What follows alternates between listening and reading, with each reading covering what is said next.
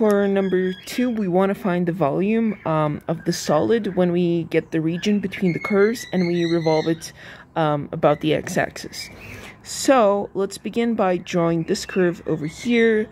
Y is equal to 1 minus x squared. So we have our plane, and then this is a parabola that opens downwards, but has been shifted upwards by 1.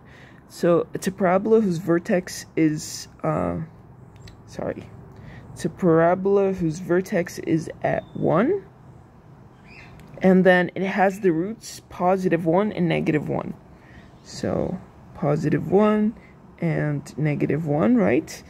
And it goes like this. So this is our curve. Y is equal to 1 minus x squared.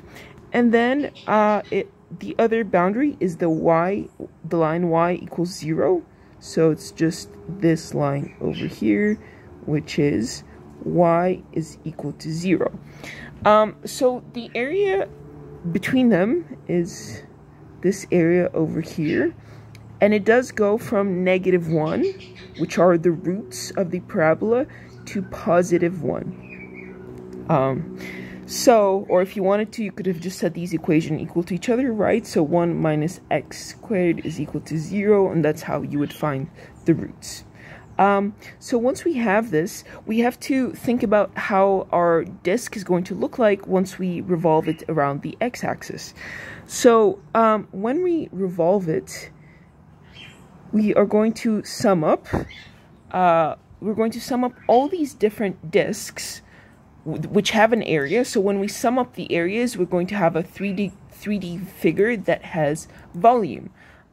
So let's try to draw this disk. This disk would be something like this, yeah.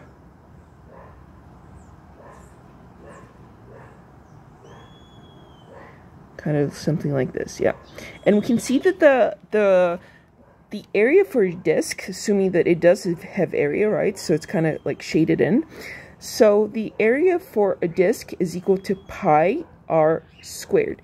But now we can see that the radius, like the height of this disk, it changes, right? It changes depending on where we are. So it is a function of x. It does depend on where we are in our x-axis to give us a certain height. So, and we can see that the height is described by this curve over here. So actually the area is equal to pi times 1 minus x squared, right?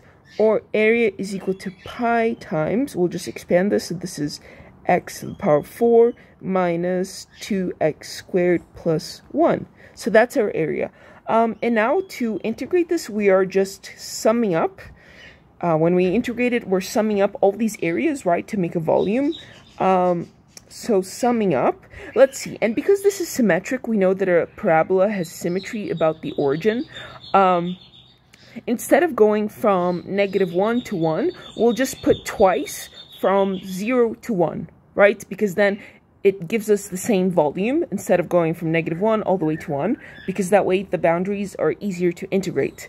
So we're just summing up the area, right? So we're going twice from 0 to 1 of area as a function of x dx. So this is equal to 0 to 1, and I'll just put the pi outside because it's a constant, 2 pi times x to the power of 4 minus 2x squared plus 1 dx.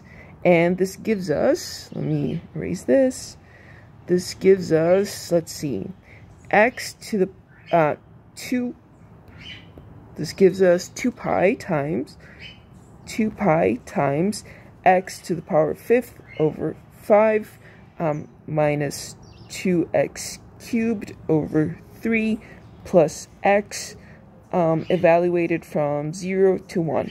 So all we need to do is plug evaluated at our upper boundary, because our lower boundary is just going to make everything go to 0.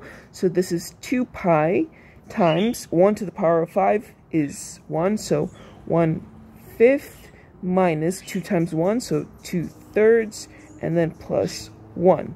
So when we put this in our calculator, let's see, this is 1/5 minus 2/3 plus 1, and then times 2 pi. So what we have here is 16 pi over 15. Yeah, and that does give us this volume. So I hope that you guys were able to see that when we're taking the volume, all we're doing is summing up these cross sections from -1 to 1, and the cross section is that of a circle, since we revolved it, that has an area whose radius varies according to the curve y is equal to 1 minus x squared.